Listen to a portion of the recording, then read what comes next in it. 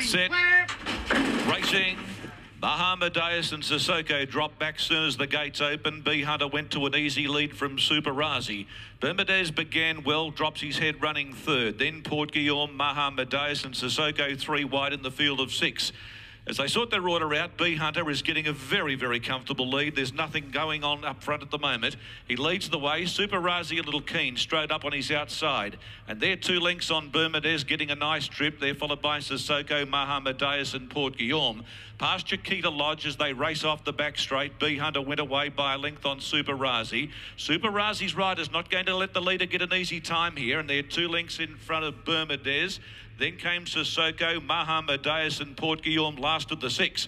They march a course up by the 800 metres mark. B Hunter being held together by Cartwright, 3/4 on Heffel, sitting up second on the outside on Super Razi. McNeil's got the drop 2 lengths away. Bermadez, he'll be able to use his turn of foot. And the others are struggling. Bermadez, Sissoko and Port Guillaume as they head for home.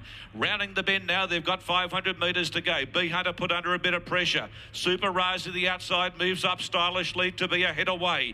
Bermadez slapped up a length and a half back, and there your big 3. Super Razi's travel best of the 3 takes the lead, and he races away about 3/4 on B Hunter, coming back with the lightweight. Bermadez is trying desperately. Super Razi with B Hunter with the lighter weight coming back at him. Super Razi still in front. B Hunter fights the far side and takes the lead. Bermadez coming late. Bermadez flying. Get up! Bermadez from the jaws of defeat to the glory of victory from B Hunter and Super Razi in a 3-way thriller. What are you really gambling with? For free and confidential support, call the number on the screen or visit the website.